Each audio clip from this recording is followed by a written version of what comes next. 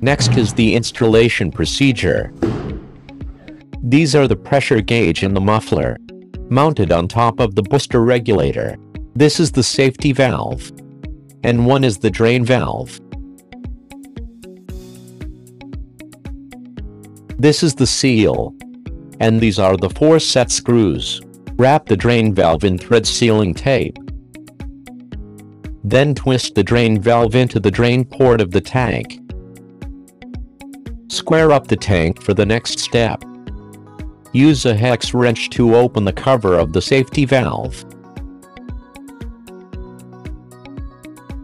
Twist the safety valve into the top of the tank.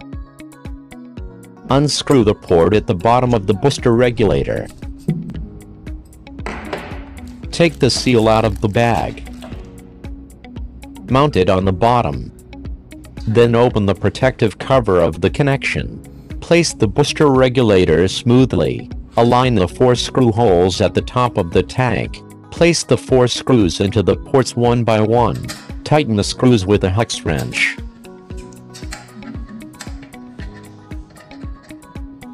Take out the pressure gauge. Wrap the seal tape.